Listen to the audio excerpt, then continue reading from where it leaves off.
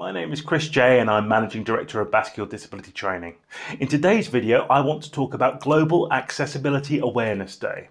The purpose of this day is to get everyone talking and thinking and learning about different kinds of digital access and inclusion and people with a variety of different disabilities.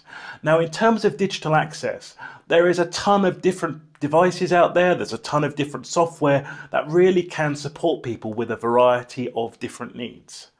And I think there's this big thing out there that people in the workplace think that reasonable adjustment is going to be really expensive, when actually there is a fair amount of reasonable adjustment which doesn't need to cost any money at all.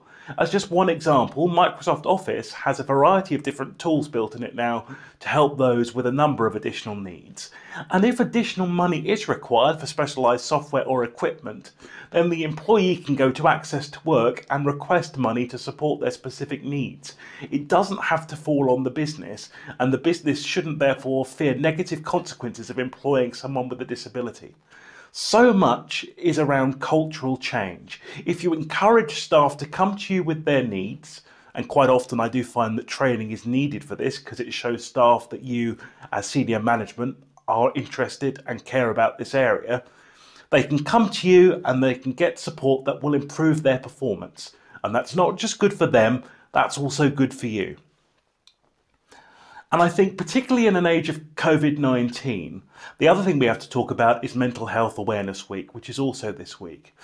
COVID is causing a huge strain on people's mental health, and if you can support staff through this period by checking on them, by putting in reasonable adjustments to work from home as and where possible. I know we are working from home at the moment, but I also know a lot of people are scared about the prospect of coming back to work. If you put this support in place, it will pay dividends. We've all heard the water cooler story that goes something like this. Oh, where's Bob? Oh, didn't you hear? Bob was signed off with stress for 6 months. Oh, really? I didn't know Bob was suffering. And it's because that culture of awareness wasn't there that Bob didn't feel able to talk about his concerns with either his colleagues or his bosses, and therefore no intervention was put in place, and now Bob is off for 6 months.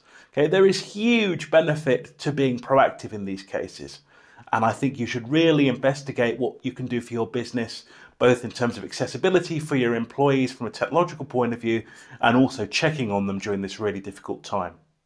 Stay safe out there, and to find out more about Bascule, visit our website at bascule.com or check out our social media feeds. Thanks for watching.